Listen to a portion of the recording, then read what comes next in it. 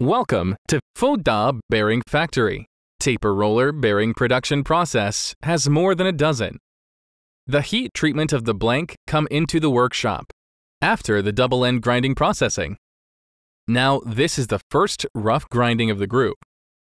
Every process should be sample testing at any time to ensure the accuracy of the size. The current process is to grind the inner ring diameter and groove superfine.